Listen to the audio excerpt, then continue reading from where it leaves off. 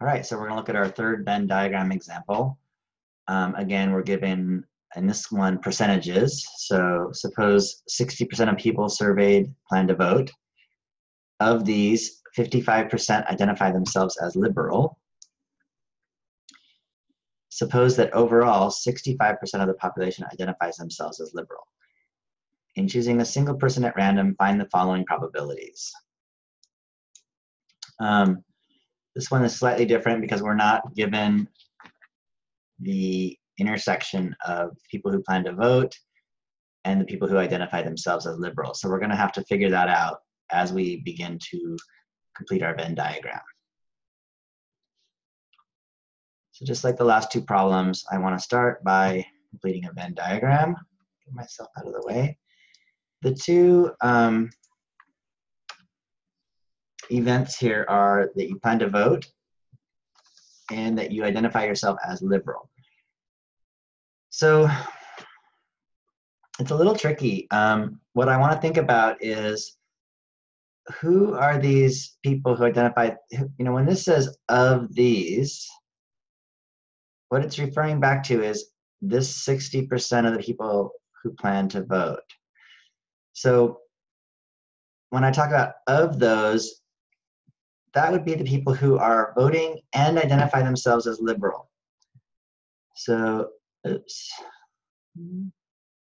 jumped ahead of myself there, sorry. So they're voting and they're liberal, and that's 55% of the people who are voting. So that's 60%. So we multiply those two things together, and that's going to give us 0.33. That is going to be the intersection. And I get this because this is the, of the people who are voting, of the 60%, 55% identify themselves as liberal. So inside here, the innermost part of my Venn diagram, 0.33. Okay, so that's the tricky part. Now the rest of the Venn diagram kind of draws itself because we know 60% plan to vote. So that leaves us with, where's my pen? 27% in here. And again, in this example, we're given percentages, so I'll just convert them to decimal. And then we know that overall, 65% of the population identifies themselves as liberal. I made these numbers up, so maybe that's not true.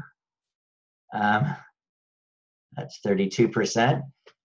So 32 and 33 is the 65% identifying themselves as liberal. 27 and the 33 is the 60% who identify themselves or who say that they plan to vote. So again, once I got the 30, I did some subtraction. 0.60 minus 0.33 to give me the 0.27.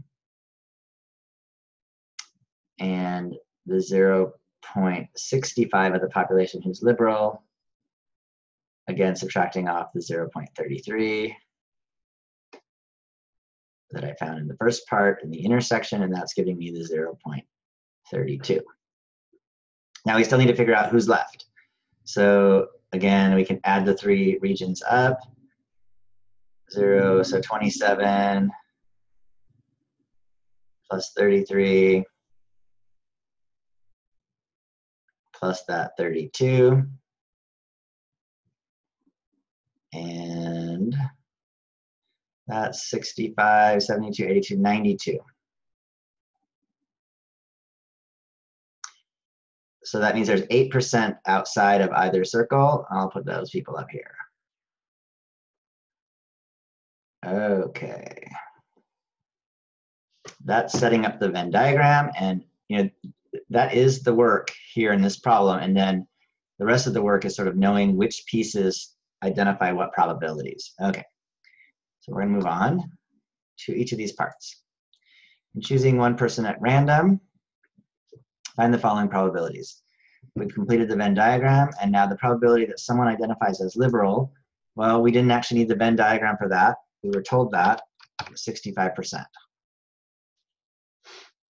Right up here. Next part. Probability that someone identifies as liberal and plans to vote. So that's an intersection. I look at the probability of L and V, and that's the innermost part of the Venn diagram, 0.33.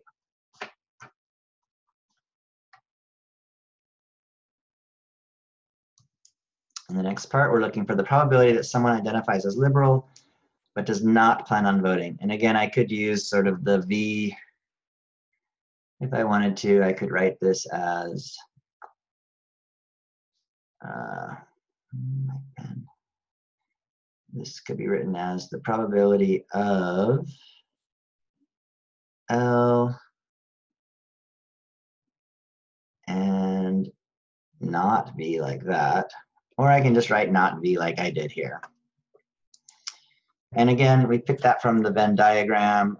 Who is in L but not in V? It's these 32% here. So that's our result, 0.32. Kind of nice, everything's already a percentage for us. The probability that someone does not identify as liberal and does not plan on voting. So they're not in either circle. And we figured that out as well. They're up here, 0.08. So notice, you know, that once the Venn diagram is complete, most of the probabilities sort of answer themselves, as long as you know, again, which region you're talking about. The last two are conditional probabilities. The probability that someone identifies as liberal, given that they plan on voting. We actually know this. This is actually given. It's the 55% up here. If we know they're going to vote, 55% of them identify as liberal. So that's exactly what the conditional probability means. What's the probability if you know that they're going to vote, that they're also liberal? That's 55%. But if I did this like the other problems where I set up my fraction bar, and I looked at, okay, total people who are voting, that is my 60%.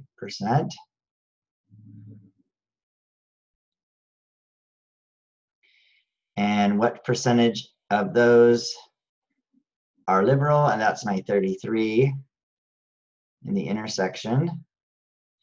And if I do this division, 0.33 divided by 60, so I do that second.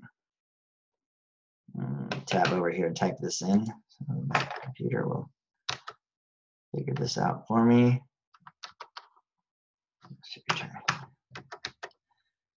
That equals 0.33, 0.33 divided by 0.60. Oh, come on. Why aren't you telling me?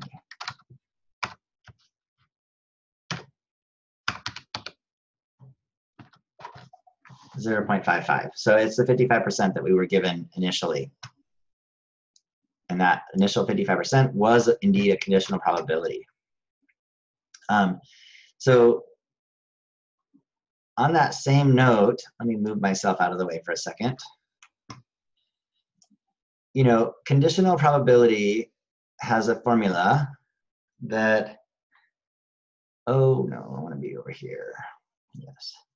Probability of B given A is equal to the probability of the intersection A intersect B divided by the probability of A.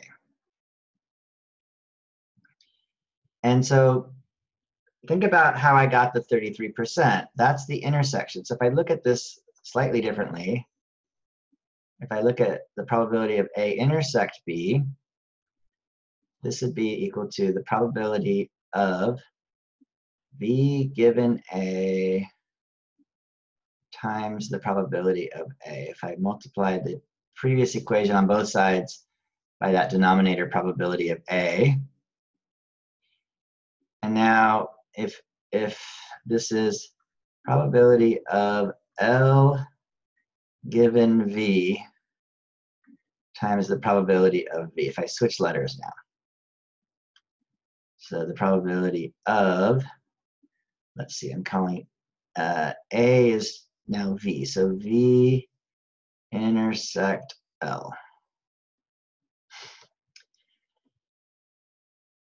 So this, probably they're liberal given that they voted, that's the 55% where it says of these, 55% of them are liberal. If I then multiply that, which is what we did, by my 60% of people who plan to vote, that gives me the 33% of the people that I got in my original intersection. So I'm just kind of showing you there that, you know, these things are related, and how we got the Venn diagram completed to begin with also matches with the formulas that we should have for conditional probabilities. Yikes. I was gonna try to fix this over here. My pen over there. So there we go. There's my pen. I draw a line there and make it a little easier to see. Okay, so on top of the line is the general formula. Below the line, I've replaced A and B with V and L, respectively. And you know, it's sort of redoing what we did originally to draw the Venn diagram. Now I'm going to cover it up. So if you need it, see it, pause it.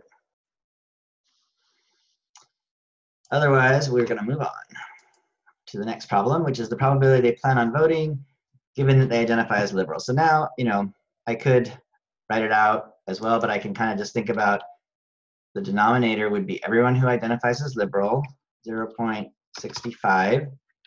Did that first, and the numerator is everyone inside there who plans to vote.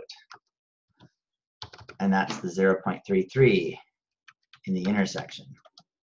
And so that's 50.77%. Maybe I can do that a little slower. I'll show you how I got that maybe with the pen.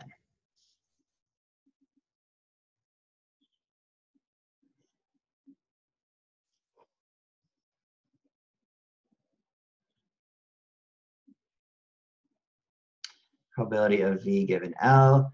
Again, I could use the formula, but I can also just kind of say, okay, don't touch the button. It always happens. There we go.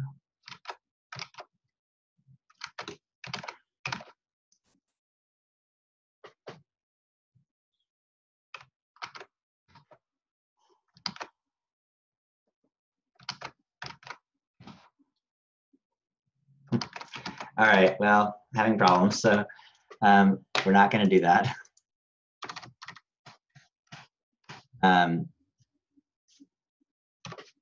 The denominator is the 0.65, total percentage inside of L, 33 plus 32, and the numerator is what percentage of those also voted, which is the 0.33.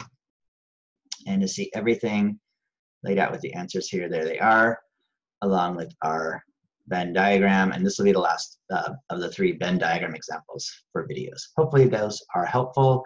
There's a few Venn diagram problems on the worksheets. I might get to those. This would be another one where maybe I would, in Canvas for your test, I would maybe label A, B, C, and D for these 4 regions in the picture, and then you would fill in to the blanks, or maybe multiple choice, choose the percentages that correspond to those areas, A, B, C, and D. So, you know, what do I mean by that?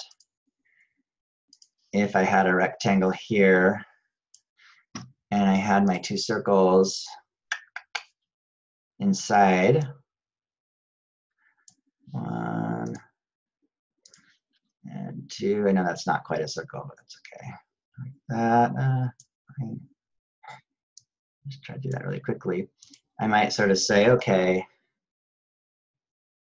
complete the areas, you know, in this example, this would be V and L, and then I would say sort of this is A, B part C, and this would be D. And the answers respectively would be, what are those areas? And I would suggest that you do that on paper, but then when you are entering it into Canvas, I would probably have something that looked like this. And then A would be 0.27, B would be 0.33, C 0.32, and D would be 0.08. And what this would allow me to do is, if you made a mistake on some other problem involving these percentages, I would be able to determine where your mistake is, and I would be able to give you some partial credit should your work warrant that. Okay. Hopefully that's helpful. And I think there's a couple more videos that I'll be posting for Chapter 3 on combinations and permutations. So I might do it all in one video, or I might do it in a couple. All right, that's it. Close this guy out.